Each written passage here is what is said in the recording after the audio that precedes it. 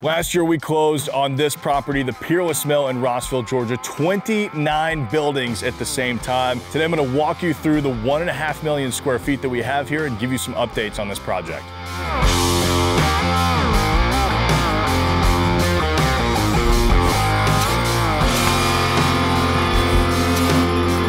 So if you're new to the channel or don't know much about Peerless Mill, it was at one time the largest wool factory in the United States, employing over 3,000 people. It was so large, it actually had its own semi-pro baseball and basketball teams. And it's really the heart of Rossville, Georgia. This was a mill town, so the entire town was built around this property. So the 32-acre site has 29 buildings on it. Pretty big to take down if you're gonna do the entire thing all at once. But we like to take the elephant bite by bite. So today I'm gonna walk you through a few more of the buildings that we have available now for lease and why we chose those buildings and how we're going about building those out and finishing them for occupancy. The coolest part about all of this is that all of these little nooks, crannies, things like that, once the space gets up and running, I mean, this could be a really cool outdoor patio area, beer garden. There's so much room for activities. Keep out, unless you're renting space. So this is building 21. This is the first building that we're gonna be tackling because it has high visibility on McFarland Avenue right here, a large parking lot out front, and for self-storage, it's perfect. We've already got 2 loading docks, a ramp to get inside, 2 double doors. It really just lends itself perfectly to that. So even though the property is really old, all of these buildings were built really well. So you can see we have concrete block walls, we have this steel frame here holding up the structure. Self-storage is a relatively inexpensive build out, right? It's one of the cheapest industrial uses that you can use that actually has a very high demand depending on where you are. Well, in this area, we did all the research. Self-storage is definitely underserved in the area, so it's gonna be a very easy first delivery for us to do. And we can actually do that on our own. We don't have to wait for a tenant to come in and sign a lease, build the space out. We can build this out ourselves and kick off the self-storage program. In terms of the intensity of the build out, it's relatively easy compared to some of the other uses that we will have on this site. All right, now that y'all have seen building 21 and our plans for this one, let's go look at building 3 on the other side of the property, which is also in relatively similar shape and pretty much there for a tenant to move in. So we're here at building 3, which is right across the parking lot from Amigos. It's actually split into 2 separate spaces, both about 3,000 square feet each. You can see they've got taller ceilings, concrete floors, beautiful windows with natural light, couple of roll-up doors so you can either open those up, turn them into glass garage doors, or use them for more industrial, delivery type uses. And you can actually blow this wall out because it's not structural and combine the 2 spaces together for one 6,000 square foot space. So you can probably tell that building 3 is relatively move-in ready. It's broom swept, it's clean, it's already got power coming to the space. There's a couple of different spots for plumbing and sewer. And that's really how you take down a project of this size and scale.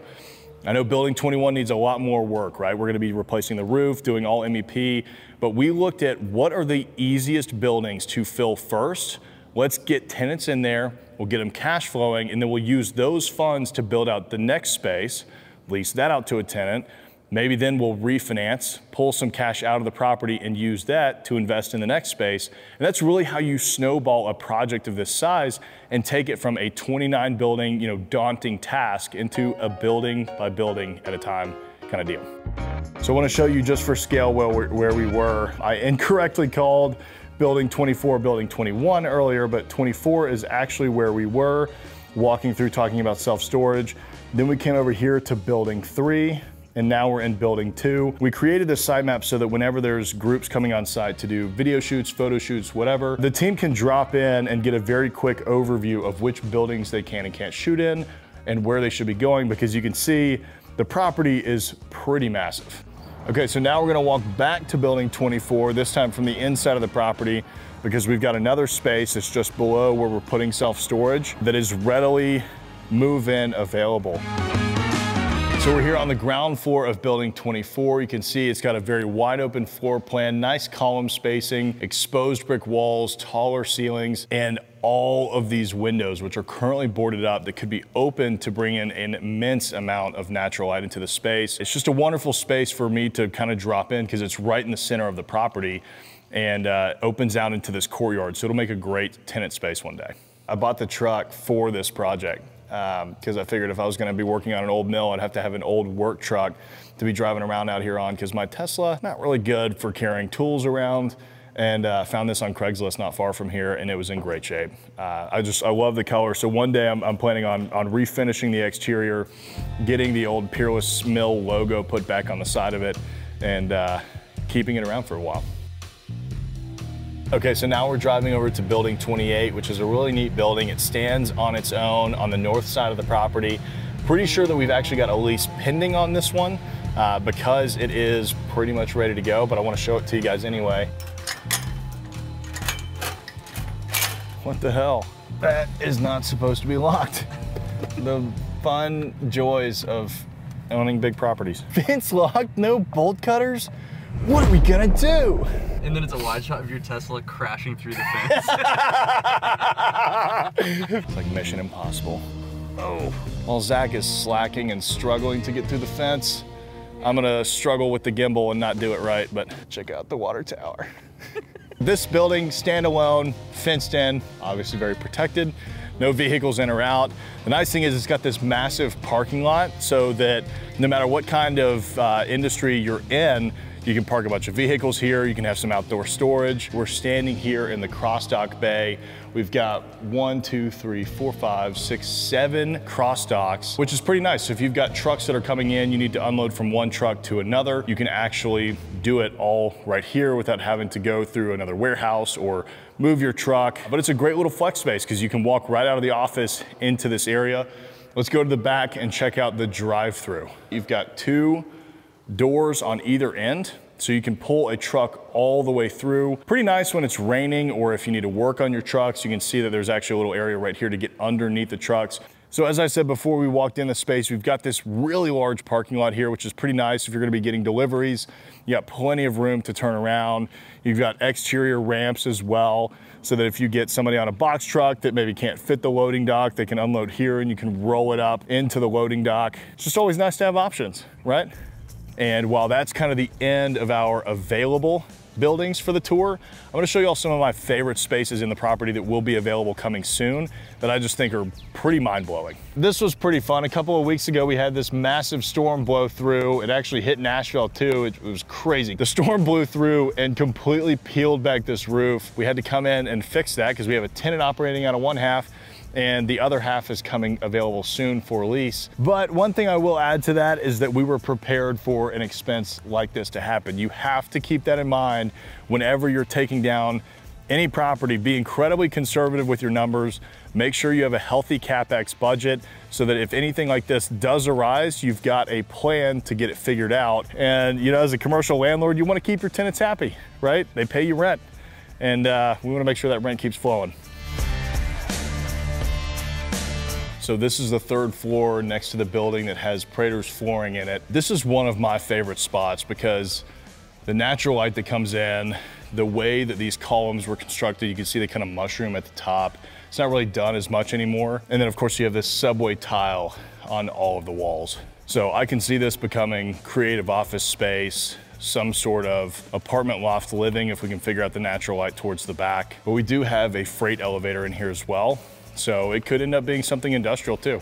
All right, now let's go look at some of the more interesting features of Peerless Mill. There's an entire underground space available in this site. And I don't know, you just gotta see it. So we've looked at using this for underground parking. At some point, it actually kind of was utilized for that, and it would be nice to keep it here on the property. But there are plenty of other uses that we could use this underground space for. You know, some things that I've thought that would be really neat would be archery range, a shooting range, maybe even some underground laser tag, you know, something really cool that doesn't need natural light that would still be a huge value add for the property and for the community. So our 10-year vision for the property includes an outdoor amphitheater for music events, community events, whatever, that will occupy this parking lot right here. We have a couple of different uses that we'll probably be utilizing on this site until then, which could include Airbnb units, could be RV and boat storage. There's a few different things that we're kind of exploring at the moment, but I am from Nashville. I love music venues, and I love unique underground music venues even more. So this next space that I'm gonna show you really is reminiscent to me of like the basement in Nashville. Could have some super unique shows there. So this is pretty neat. There's a ramp over here that's covered. So it could be a good like load in, load out. How cool would this be as an event venue, right? You kind of have your bar over here, you've got your restrooms over to the side, you've got your main stage in the back, and you've just got this kind of tight, you know, closed in, good feeling kind of set for a band to roll through the Chattanooga area and play a show.